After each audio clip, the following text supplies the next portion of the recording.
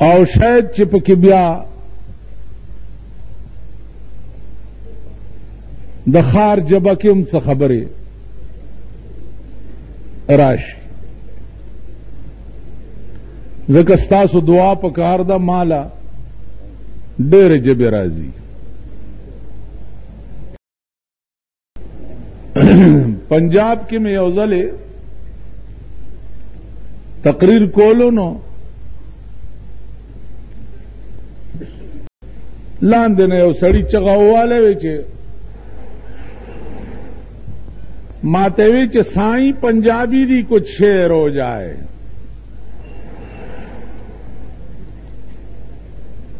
نمال کس بارے وچ حضور سرور کائنات دی شان وچ مال سنو بھائی ہادی دو جہان دا وسدا شہر مدینے وچ ہادی دو جہان دا وسدا شہر مدینے وچ گر ہے اس محبوب دا ہر مسلم دے سینے وچ جس دے دل وچ کفر تے کینے اس نے نوائنا شہر مدینے ساری عمر گزارے بھیڑا کفر حسد تے کینے وچ مکی مدنی عربی سائیاں بھر جولی میں درتے آیاں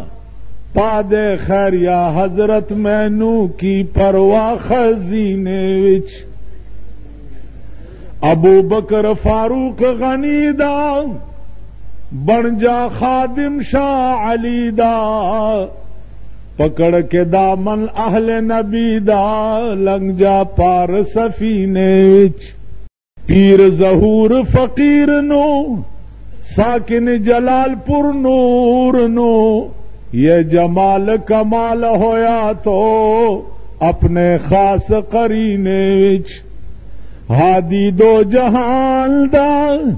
وسدا شہر مدینے وچ گر ہے اس محبوب دا ہر مسلم دے سینے وچ. ماں تو ہوئی چی واہ سائیں تو تا پنجابی ہیں. ماں میں ہر جتھو دا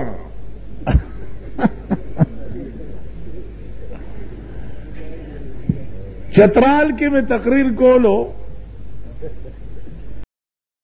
نو شاہی مسجد د چترال کے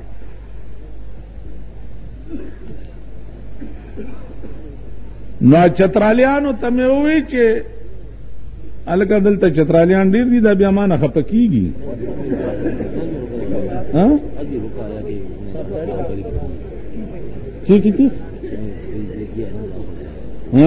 خبره اوري خبره دغه کېدی په خبره به ځان پوهوي ځان نه باسي پیشوګان نه جوړوي په خبره نه پوهیږي. زه پریدي قوم سره تعلق لرم. تاسو زما تقریرونه وګورئ چې پریدو پسې ما څه سویلي دي. او زه پریدی منو چې پریدی نامه نو اب بزرګي چې پریدی نامه یا بزرګي پریدو کې راشه وګوره څه څه دي. موټرې تختای سړی تختای کوي که نه کوي. نو چترالیان ټول اولیاء او مونږ ویلي څه دي. خپه کېږئ ما او که خپه شي زما به څه وکئ. مونږ نه خوشحال څوک دی. سرمایدار مونږ نه خپه دي. اوس په دې به ما نه د پېښور خلک خپه کېږي چې نن د ټول فرنټیر خلکو ټوله ورځ په عظیم لعنت کې تېره کړې د کرکټ میچ ته شرمېدلو. وړوکی دی او که زوړ دی ټرانزسټر یې غوږ ته نیولی دی. دې خوا ګورئ देखो जैसे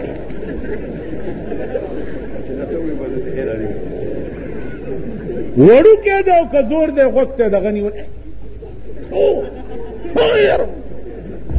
फिटे मूला नत पदा से खौफ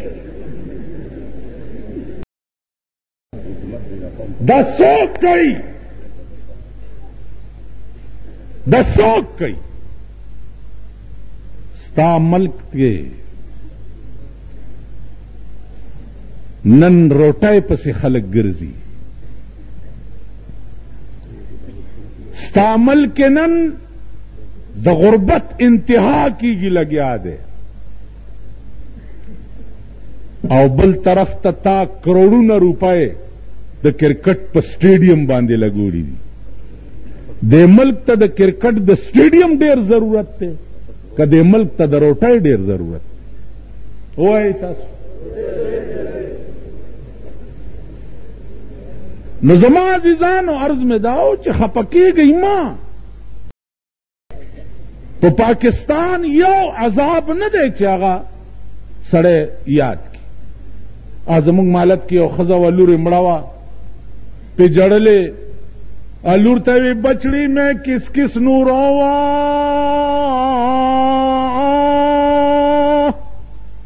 मां नूरोवा के प्यो नूरोवा के पिरावा नूरोवा के बचड़ी तनूरोवा प्लार में मड़ दे रूणे में मड़ दी मोर में मड़दा आओ जाड़म कताओ जाड़म मुल्क की कम कम गम जाड़े नंटोल दुकानदारान द पे खबर बाजारों के दुकानों न स्टापू टीवी गाने लगोले वे क्रिकेट कतोम कनम कत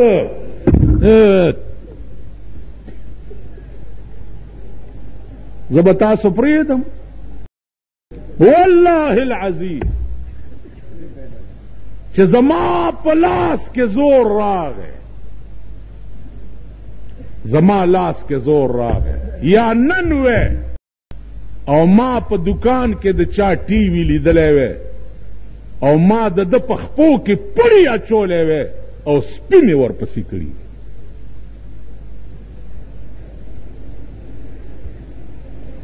याद चाप कोर के वो मान टीवी राशि बारावफात द पारा मुंग तजवीजों च सनेमागाने बंद कई भाई कने बंदा वही मुंग त इलाज राजी तो गौर च बंद ही है कि नहीं बंद वेजी दे के हुकूमत त ढेर नुकसान दे उस पैमान कमा तदा पता हुआ च दे के हुकूमत हम सफेदश्ता वेदी की हुकूमत त ढेर नुकसान दे नजमा अजीजानो दार सब टिक्शी अर्स खो कदमल कानून टिक्श कानून दगा शोल कदा चिनन तासु पमख के अंजुमन तबलीगे कुरान सिर्फ तबलीग द पारा न दे कुरान द मुसलमान द जुन कानून दे कुरान कानून दे हदीस दा कानून दे तोल कानून इस्लामी द सलोर जरा रिवायतों न जोड़ दे द्रेनिम जरा हदीस और पिंज सवायतुना देना ढांचाए इस्लामिया तैयार दा और तैयार अपरता दा दा कानून दे स्ताद टोल जिंदगी निजाम चे दे अगा हसर दे पदे कानून के कानून बई ऐलान बहुशी चे खबरदार खजब बरबंडा नरौजी खबरदार कमान खजर था نو بیا خو نه شوه که نه کوچی بازار باره گڑے پروتی انشاءاللہ بلڈوزر با پی گرزوم صدر روڈ با سپی پکی غاپی تب ما سار نه زما خزر آوتا سار نه وتی دا ما خام رالا چرتا لاړا کبار کی میں بنینو نه لټول تا خدای وریتا پریتا کا بنینو نه لټ په دې لار ز کله داسې تیرېږم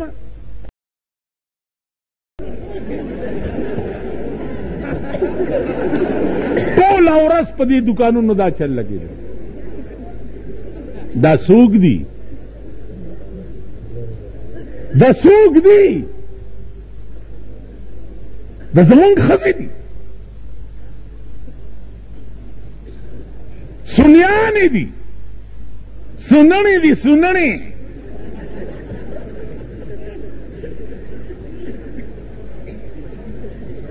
سننې دي مونږ سننې یو او څوک شیاګن دي شیاګانو ته زه وایم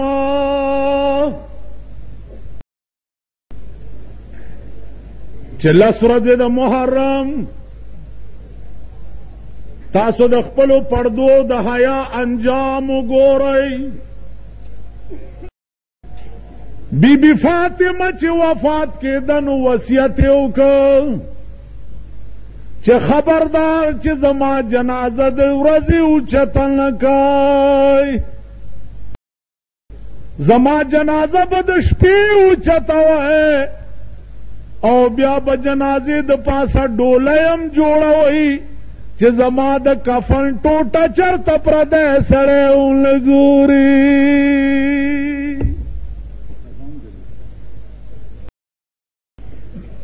بی بی فاطمه خو حیا او د پردې دا عالم و تاسو په کوم خله د بی بی فاطمه نامه علی سننو ته وګوره سننو ته سنت شو ته بی بی عائشہ سطر گورا سردار کونین چې داغي په حجره کې دفن شو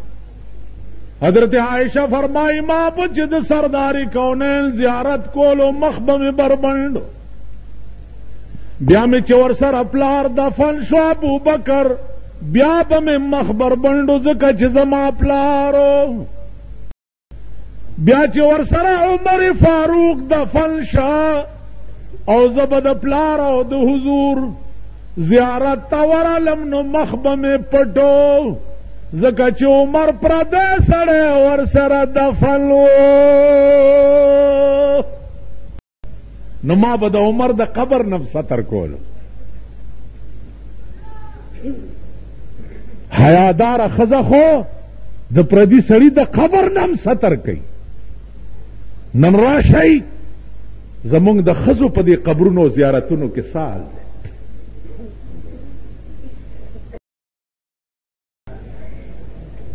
منجورانې وګوره اوس که زه وایم چې هلکه زیارتونو ته ښځې مه پرېږدئ نو بریلیان حضرات وہی جے لوگ بھی نکلیں کہ زیارتا سی لوکانو مننے کر دینے استاس وہی چھو وہی دا کافر سو چھو گورا زیارت نم منی کئی وہی دسی کنو ہے وہی دسی کافر امراوتی ملیان چی زیارتونو نا خلق منی کئی واللہ کے مونگ دا زیارت نہ منی کئی مونږه منې کو د زیارت دغه سنډا منجورنا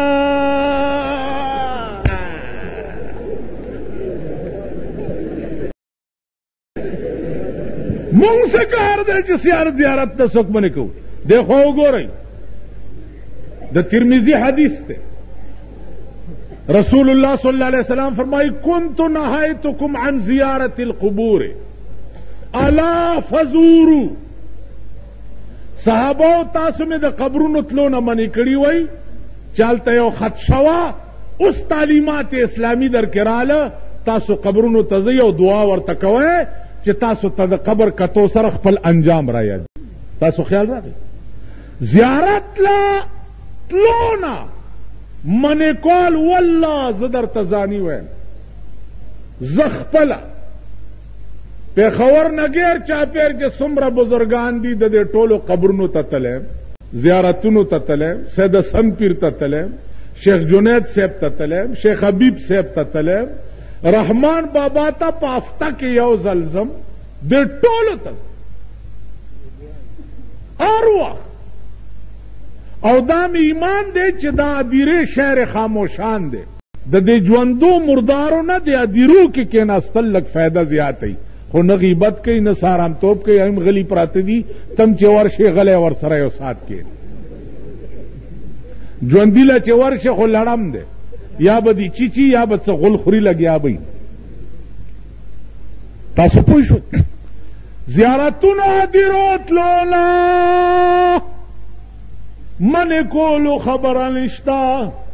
وی روره داسې خلق راوتی چې خلق د خیراتونو نه بندی دا دیوبندیان نن خو دې زورور کره کول په سر دی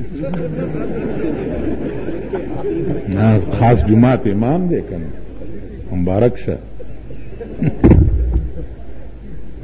مولا چې کره کول په سر وجنم به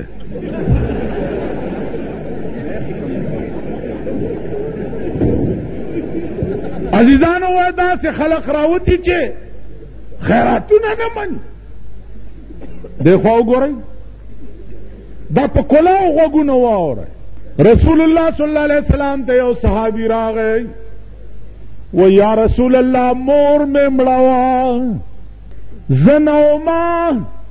اوس چې رالم دا باغ ورپسې خیرات کول غواړم حضور علیه السلام ورته وفرمیل بچیه زر کوه الله بستا مور ته د دې فایده ورسوي ما په خبره پوه شوي زر کوه مړی پسې خیرات کول سنت دی د پیغمبر حکم موجود دی چې صحابو ته ویلي چې تاسو خپل مړو پسې خیرات وکړئ ادیرې ته دعا د پیغمبر ذاتی فعل موجود دی چې په نیمه شپه کې جنت البقیع ته 3 ځله دعا کړې جګړه د څه خبرې ده وای داسې مولیان راوتي چې سخات نه مني سخات پیژنئ دا پادیره چې دا غویمه جوړئ الوا روټۍ د ښار خلکو وړي ادیرې له اونو دی اینو دی اونو جوړی دی اینو جوړی دی اونو دی اینو دی هلته مړی خښېږي دلته خلک د خدای په قهر اخته د الوا جوړی تقسیموي وی داسې اس حلوے کا مطلب کیا ہے اے منو دسو اے منکر نکیر نو میرے خیال ہے پہلے سے موچ کچھ پانے واسطے کہ انہوں کچھ کمی نہیں خدا دا پارا مقبرے دا دی شرمول زین دے سقات دیکھو گو رہی زم ولاڑے میں اسقات تقسیمی گی اور طالبان غریبان اگی تگی نهر دام ولاړ اسقاط چې کم سړی تقسیموي نو په جیب کې په 2 ګوتو دا غوټه پرانیزي نو نیمې جیب کې پرېږدي او نیمې راوباسي نو بیا ما غوندې ملا ګوري چې دا شور وانه چي نو هغه له 50 اتیا ورکي چې دی چېرته شور جوړ نه کړي او چې کوم اصلي د خیرات مستحقي نو چاله اتانې ورکړي او چاله روپۍ ورکړي او چې چېرته چڼی ورپسې راځي ماله خو درنه کې پړق شي په دې ځای داسې منډه مو ووایي دا اسقاط دی ستا د ملک اسقاط که فدیه د اعمالو وي نو فدیه د اعمالو دپاره اخذ د مسکین شرط دی اوږي تږي نهر له بیا ورکې لکه څنګه خبره چې په سرسایه کې ده سرسایه اسلام څه دپاره ویلې ده او ضروري کړې ده چې په دغه ورځ د چا نغرې سوړ پاتې نشي د چا بچي بې چایو بې منچو او بې وریجو پاتې نشي د اختر ورځ ده که د یو سړي نغری سوړ پاتې شو، د یو سړي نغری د اختر په ورځ یخ پاتې شو، څه ورکره نه و. زما دې په خدای قسمې ټوله محله به پې خدای جهنم ته لیږي. که یو کور کې د چا بچو نهره تېره کړه نو ټوله علاقه به پې پروردګار جهنم ته لیږي. یو کور نهره تېره. نو زما عزیزانو د اسلام پارشي کې یو خاص فلسفه وي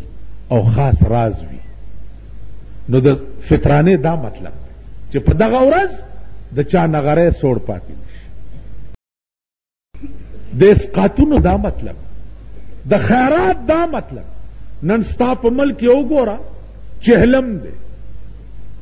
چهلم دی نو کارڈ بچاپ کی کئی کہ نہ کئی فلان صاحب کی مر گیا اور اس کے رسم چیلم، رسم لفظ پیجنے رسم چیلم او اگر روٹائے تراشی نو اگر کارڈونه چی دی د واده غوندې به تقسیم شي. چهلم ته صاحب معتبران، خانان، نوابان، غټایټ، ساربه ساربه سنډاګان دی راغوښت. زمونږ مالت کې چهلمو نو زمونږ بیٹه کې غوښته ویل چې 40 میں ته لوگ چې مې وکته پکې د دې پېښور کروڑپتیان ناس ما ته ویل چې آؤ جی مال میرا روزه ہے آریان دا ښځې میړه ته مې چې کور دې وران شه په دغه چیلم نه کروڑپتیان دې خیرات لره غوښتي او بار ماشومان ولاړو دا خیرګر کاسې ورسره وې چې لږې وریجې راکئ یاره چایه وې په دې ځای ووالو داسې نسکور یې وغورځول او کروڑپتیان یې خیرات ته کینو. دا ستاسو خیرات دی. نو مړی مم تبا دي او ژوندي مم تبا دي. عزیزانو واده کې وګوره، واده وادم سنت دی. ملا لگیا دے النکاح من سنتی فمن رغب عن سنتی فلیس منی. پیغمبر وی نکاح زادا سے تاسو ته نن قانون بیانوم چې قانون دے څه شی او تاسو د اسلام نه جوړ کړي څه دي. ملا لگیا دے النکاح من سنتی او بار بینڈ غگیگی لگیا دے النکاح من سنتی التا قوالی کیگی لگیا دے اور دبلے غگیگی لگیا دے او ملاوی فمن رغبا عن سنتی چاچ دماد سنت نے اعراض کو آزمانہ نہ دے. لا يجتمع امتی علی الضلالہ فإن اجتمعت امتی علی الضلالہ فانا بریء منہم وہم بریء منی. زما امت تے پا گمراہ نہ جمع کیگی او کا جمع شو پیغمبر فرمائی زد دوی نہ بیزار مو دوی زمانہ بیزار. گمراہی نہ دا نت صدا دا دا کابلین بار دا دری کتی چی دی دا څه شے دے دا څه شے دے میٹرو، فردوس، ناز، صابرینا، ان اللہ مع الصابرین. تاسو خیال راغی دا څه شیدونه دي. دا زمونږ بچی هر ماښام د شپې تر 1 بجې پورې په دغه ځای کې څه کوي؟ دلته څه کوي؟ اوس دا ځای خو پاتې شو مونږ کور کې ورته سینماګانې جوړې کړې، وی سی آرونه او ټي وي ګانې. مونږ بالا ماڼه یو نن بهیو زه روان یم په لاره ماته مولوي صاحب مبارکي ورکه مبارکي. مال څه شو زوی مې بې شوی نو مبارکی منگتا ورکا مبارکی ورکا. مال کیا ہوئے وہی اللہ نے میرے تے بڑی مہربانی کی. کیا ہوئے پتر جمع وہی نہ میں نے رنگین ٹی وی خرید چھوڑی. میرے بچے پرائے کاران جا کے ٹی وی دیکھنے جاندے ہوندے ہیں تو اللہ تعالیٰ نے بڑی مہربانی کر کے مجھے اپنی ٹی وی دی. اس اعظم تلا کے ماں پنا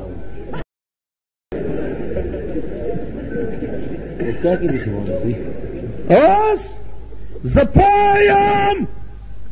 تاسو ما پسیم ډرامې کوئ ما پسې یو څوک راشي وایي مونږ جی پلانی سره جګړه ستا په سره وکړه چې مولانا صاحب کور کې ټي وي دی پلانی سره مې جګړه وکړه چې د کور کې ټي وي دی وي سی آر دی د دلونه کالج کې سبق وایي ما ورته ویل چې زما د خولې نه لوټه بچته او نه کاڼی بچته نو دا غریبان خو مړه لري آخر په څه خو به دوی مړه خوشحالۍ کړه ما چې هر څه ورته تار تار کړه او پرېږدم هم نه یریږم هم درنه نه یریږم هم نه پرېږدم هم نه والله العظیم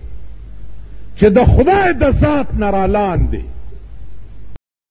زه د بني آدم پروا نه کوم نه ته یریږم 40 کاله د پاکستان کې 40 کاله ما د پاکستان په یو حکومت پوزم نه ده پاکه کړې پوز د ضیاءالحق حکومت په یو کنجکه نه اخلم اوس د بلدیاتو اعلان شوی ده دا خلک تخنیږي مندانوان هم خوښ کړي دي ځان لکه نه ششنې گئی با تخنې گئی با ډولای ډولای زمبای زمبای دا زمونږ کینډیډیټ دی دا زمونږ کینډیډیټ دا به چې ملک ټیپر کی دا زمونږ کینډیډیټ دی اوس به دا ټیپر خانیانې کوو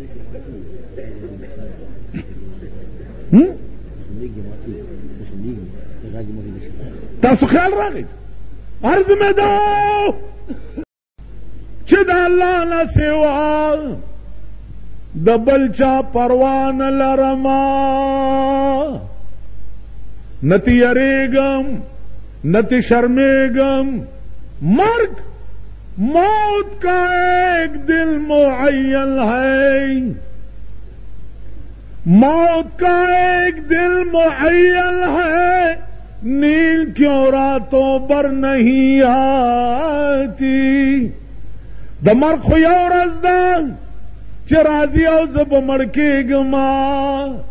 نو د مرګ دغه ما خوب ولې ټوله شپه نه راځي یریږم ولې یرې پکې سوال نشته حق وایا کوم شی چې زما علم او زما معلوماتو زما دماغ کې کېنولی دی پروا به پې ونه کم که قادیانې پې رچ وي که د شیعه پې رچ وي که د بریلي پې رچ وي که د بهاولي پې رچ وي دا هر چا چې پېچ وي خبره به حق بیان به ټکي فساد زه دې ملګرو ته وایم چې دا ټول به هله ټیک کوو چې د ملک نظام زمونږ په لاس کې راشي او د ملک قانون قرآن شي بیا به زه تاسو ته ووایم چې ته اوس د قادیاني نوم زمانه واله که هغه ورځ یو پمفلټ ما ته راغلی دی پمفلټ په هغې کې لیکلی دي چې انا خاتم النبیین لا نبی بعدی ولا رسول بعد صاحب خبرو پوهیږئ لا نبی بعدی ولا رسول بعد تاسو عربی قواعد یا دار جب خپل گرامر وی لا دلتا لائے نفی جنس دے سشے دے لائے قولو ایمان لائے نفی جنس لائے نفی جنس سمانا د لائے نفی جنس داسی مثال دے لکه دا مجلس ناست او ما نه څوک تپوس وکړي چې دې مجلس کې ښځه شته زه وایم چې لا نساء فی هذا المجلس لا نساء فی نشتا دے خزا پدے مجلس کے نو تاسو په ایمان وای که د خزی بویم په دې مجلس کې وي نو دا جمله به رښتیا شي که بوی پکې وي ملا صاحب جماعت کې سړی شته که زه ووایم چې په جماعت کې سړی نشته او زه پکې ناست یم نو دا جمله به دروغجنه وي که رښتیا وي ځکه چې زه سړی نه یم اصلا اب بلا خبر چې مولا په لار رواني یا ګيري والا رواني خزه په مخ ورشي وای خوري سړی دي وای نه سړی نه دي شیخان دي او د خزو ته سړی شیخان یعنی اډو سړی دښکاری اچ د دې غونډه د انجو مولای اورته سړی ښکاری مونږه شیخان نو یا یو کور خالی دی او زتا تویم چې لا رجل فی الدار لا رجل فی الدار په دې کور کې سړی نشته نو که د سړي بویم پکې وي نو دا جمله به رښتیا شي ها جی سړي بویم پکې عزیزانو دا تعریف دے د لا نفی جنس لا نبی آبادی ما نرست ببل نبی نہیں اس نبی اور رسول نبی عام دے اور رسول خاص دے عزیزانو ہر رسول نبی وی اور ہر نبی رسول نہیں تاسو خیال را ہر نبی چے دے اور رسول نہیں اور ہر رسول چے دے اگر نبی بھی اس کاش چې اللہ پاک تاسو کې دا درد پیدا کی چې راځي لوگوں دے خدا فرق معلوم کو چې د رسول څه تعریف ته او د نبی څه تعریف ته لکه بل شپه ما مالګو منډی کې ویلی ډبګرای کې چې وحی په څو قسمه ده وحی په درې قسمه ده یو وحی فطری ده یو وحی ایجادی ده او یو وحی عرفانی ده دا هغې نه راپرستو ما نه چا دا تپوس نه کو چې دا وحی تا ویلي درې قسمه ده نو مونږه خدا ایجادی او عرفانی او فطری باندې لږ پوی خو کته ما نه چا تپوس بس خو خبره وا کون طرف کې والوته ها کو جوړ شو خبر اخلاص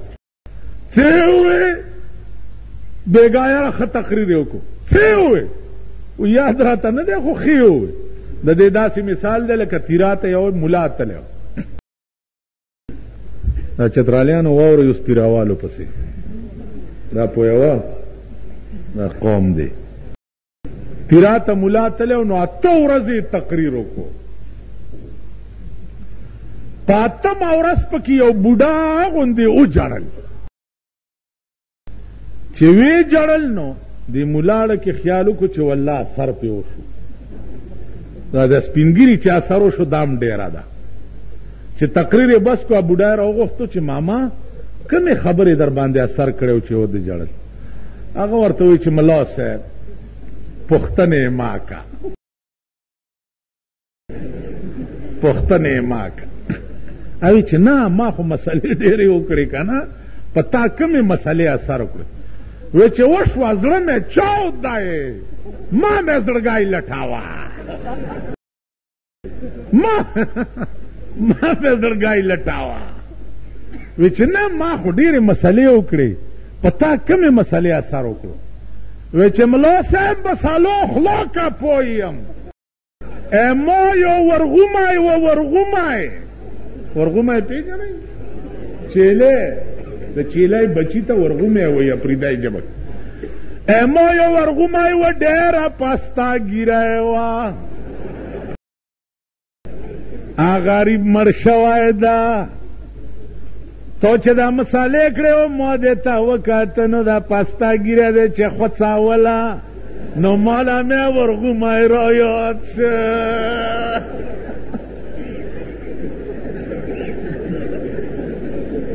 نو ملا صاحب په مسالو نه پوهېږم کاما کلیم ژاړو مې په ورغومې پسې کړې دو. سغی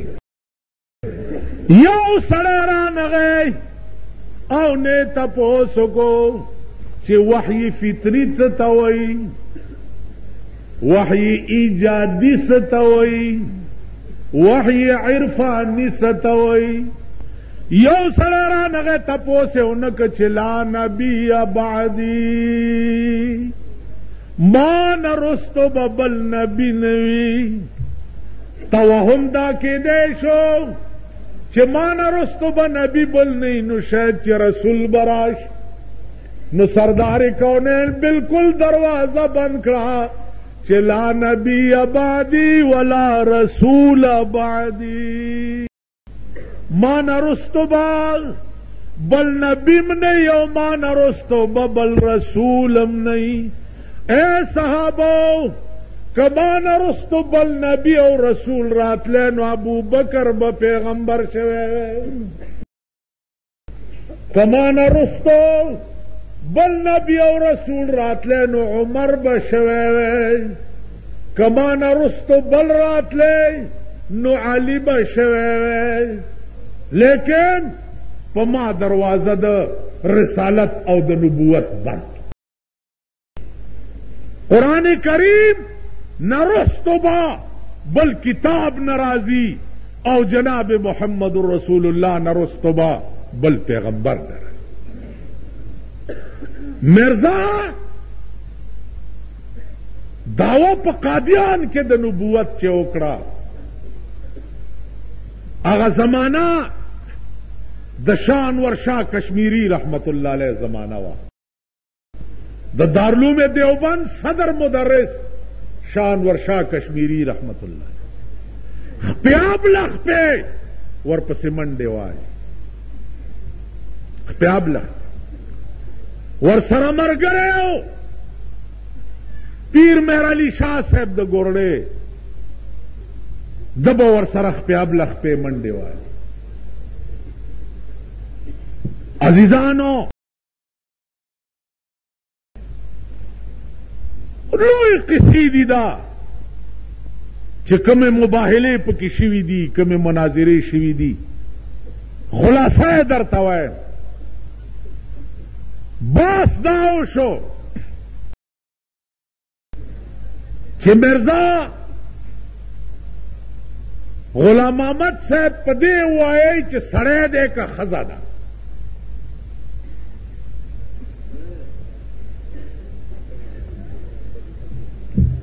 سړی کشتی نوح داغه خپل کتاب دی کشتی نوح پاغې کې لیکلي دي مرزا صاحب وایي چې زه ناستم زما حیض وشو. حیض پیژنئ؟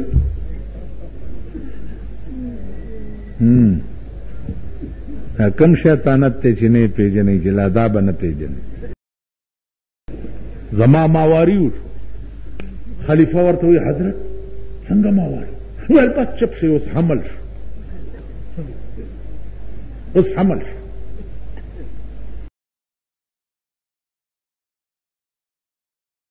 لس میاشتې ما ته حمل و، لس میاشتې پس حضرت عیسی چې د بیبي مریم پیدا کېده زم بار لاړم د یو قجورې ونې لاندې کېناستم او زور زور مې کولو زما زوی پیدا شو.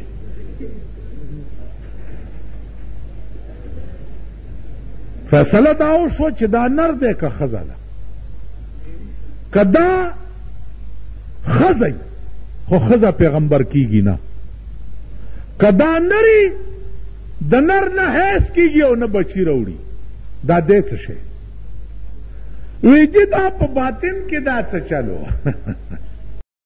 تاسو خیال راغی دا تاسو سره جوخته ګل باچاجي ماله چې ده دیکھی یو قاضی یوسف نامه یو زمونږ مالت کې یو سړی ووی چې زه قادیانی کېږم مالشه ویلې ته به نه خفه کېږې مال نه زه د زړو مسلمانانو نه هم تنګ یم زه یم چې یو کم شي ورک شي کېږه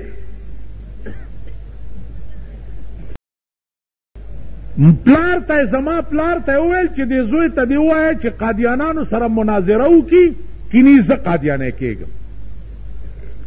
زما پلار ما پسې راغی او ما ته یې وی چې ته ورسره زه هغه وخت کې دارالعلوم سرحد کې مدرس وم وی چې وکړه ورسره بس مال رایولې راوسته یو دا راوستو یو د سیول کوارټرونو د قادیانانو د جماعت امام راوست د شپې بات شروع ما ورته ویل داسې چل دی چې خبرې به قرآن او حدیث کې کوو قرآن به رالو او پکې به خبرې کوو نو قرآن دپاره اول او دس ضروري دی نو اول به تاو زه په دې باس کوو چې په اودس هم تاو زه پوهېږو که هسې چغې وو ویل اودس څنګه نه پوهېږو موږ علما نه یو مال کېدی شي زه پرې نه پوهېږم اودس ته عربي کې څه وایي څه وایي ورته وضو څه شی وضو نو ما ورته ویل چې که دا لفظ وضو یا وضو د دې پیښ او زور او زیر ترجمه وکړه بس بیا به نورې خبرې سره شروع کړو وضو وضو وضو وضو چې په پیښ سره یې نو څه معنی ده وضو چې په زور سره یې نو څه معنی ده او وضو چې په زیر سره یې نو څه معنی ده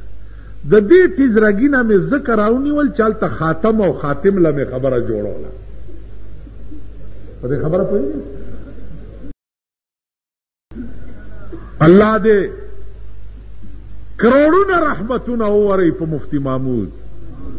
او په مولانا یوسف بنوري باندې که دا دواړه نه وی د بوټو صاحب د زمانې ټوله اسمبلي به قادیانی شوی دی مرزا طاهر یې راوستی و په اسمبلی کې هغه آیاتونه او حدیثونه یې ویل چې ټوله اسمبلي اکبکه شوه او مفتی محمود ته وایي چې دا څنګه په ناحقه دي خو ټول آیاتونه او حدیثونه وایي ناصر و که څه بله تاسو خیال راغی د مفتی برکتو او د مولانا یوسف بنوري برکتو چې د بوټو اسمبلی د قادیانی توب نه بچ پاتې شوی وه تاسو خیال راغی نو مال وضو وضو او وضو دا ټکی یاد کوي که نه تپوسونه کوئ لږ لږ دی استادانو پسې ګرځئ ما یو ټکی کړی و چې د ابراهیم علیه السلام د قربانۍ غوښې چا وخوړې څه لوی غم جوړ اکوړي ته تللی او مفتي صاحب نه یې تپوس کړی دی چې دا غوښې چا وخوړې هغه ورته ویلی بجلي ګر مولا وخوړې خدای دې ویل د ده بنیاد بس دا یې څه ویر جوړ کړی دی ویلې په پښتنو مې بیړه غرقه شوه عزیزانو وضو وضو او وضو ما تل دا څه وی خو اودس ته وایي که نه مال اودس ته وایي ویل زور زیر کې څه فرق راځي مال که الحمد درځي ویلی او مال ایاک نعبد و ایاک نستعین اهدنا الصراط المستقیم صراط الذین انعمت انعمت تی باندې څه شی دی زور دی او که د دې زور په ځای دې پیښ که انعمتو دې که نو که انعمته وی نو مونځ دې مو شو مسلمانه مې او که انعمتو دې که نو مونځ دې مات شو کافرم شو په یو زور او پیښ کې د کفر او د اسلام نظام جوړ شي ته څنګه وی چې زور او زیر کې څه فرق راځي؟ زور او زیر سره دنیا بدلیږي. دنیا وضو یو معنا ده، وضو بلا معنا ده، وضو بلا معنا. ویلاو دا انعمتاو تو کې خو زم پوه شم، مال بیا الحمد درځي. دا وګوره و الحمد و الحمد لله رب العالمین، ورپسې نر الرحمن الرحیم. ما غلط مو وای ماما، غلط مو وای. ګوره دا الفاظ دي الرحمن الرحیم، الرحمن الرحیم. ته دا نر الرحمن الرحیم دا الف او لام که قرآن دے نو تی وی ولی نا، او که قرآن ندے نو پکی لکلے ولی دے. ویل تو منطق تلاری میں واللہ که دا دا منطق خبر دا، دا دا عربی قواعد خبر دا. کم سڑے چی عربی قواعد نپوئی گی اغا نپوئی، اغا عربیت نپوئی. پنجاب کی میں تقریر کول الا ان اولیاء اللہ لا خوف علیہم ولا هم یحزنون. ملا لگیا دے صاحب ترائے والدہ سپینہ دا ململ. سنو میاں اے دیو بندی جڑے بے شرمن، فلاں بزرگ جد فوت ہوئے تا انہوں قبر وجد فرشتے آئین، فرشتیانو اتھوں پھڑیاس اور فرشتیانو آکھن لگے کہ اس خدا نو بلیاؤ کہ ہن میرے سی توانو چھوڑاونا. لالان دے ورطنا سی واہ سبحان اللہ سبحان اللہ واہ. حلقہ سچا بھی سخانہ بھی خراب ہے.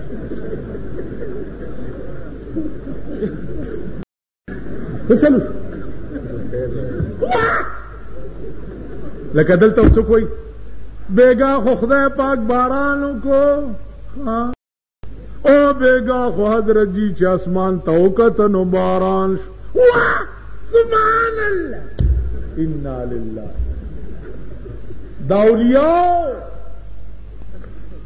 شان داسې جوړول چې د خدای بې عزتي پکې وکړي. تاسو په ایمان وای په دې به ولی یا خدای خوشحالي وای. که په دې خدای خوشحاله دی نو تاسو نه لوی مسلمانان چې دي بیا نصارا دي او انګریزان دي. ځکه چې د پیغمبر سره دومره محبت وکړو چې د خدای زوی ورته وویل. ویلو که نه وقالت النصارى عیسی ابن الله وقالت اليهود عزیر ابن الله. نو تاسو نه لوی مسلمانان بیا یهود او نصارا دي چې د پیغمبر سره دومره محبت وکړو چې د خدای زوی ورته وویل. او بی بی مریم سره دومره محبت وکړو چې د خدای ښځه ورته وویل. تاسو نه لوی مسلمانان بیا نه. دا الله شان دا الله دی. پیغمبر هر مقام لري، هر رتبه لري، خو د خدای رتبه